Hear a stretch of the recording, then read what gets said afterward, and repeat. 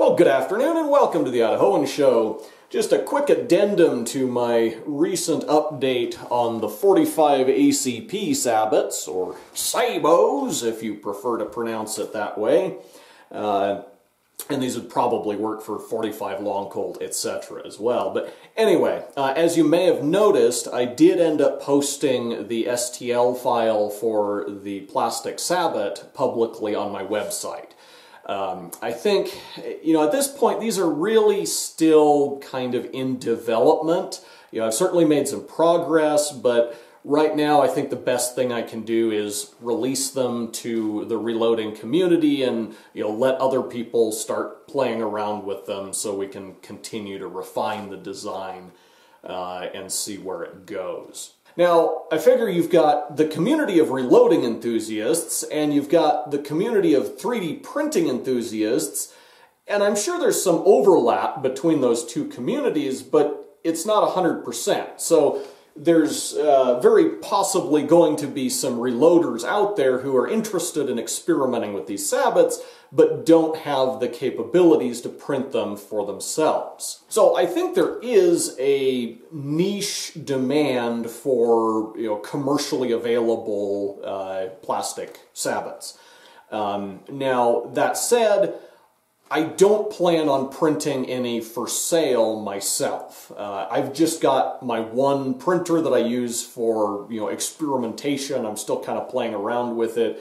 I don't have anywhere near the bandwidth to be printing these in bulk for commercial sale.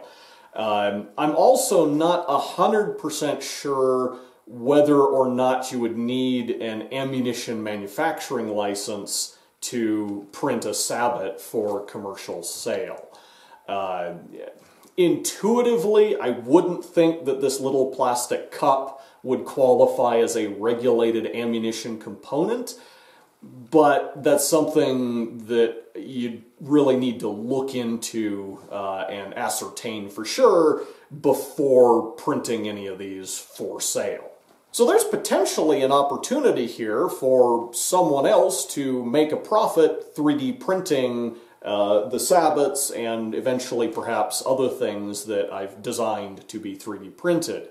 Ideally, I'd like to have one company that kind of becomes the official commercial source of 3D printed objects that I've invented and that would be willing to pay me a small royalty or commission, not so much for the designs that I've already released to the public, but for the additional publicity they would get from being the official source of commercially available versions of my designs. And in that regard, I have actually spoken with the proprietor of Enkindler Creations, which is a 3D printing company down in Texas.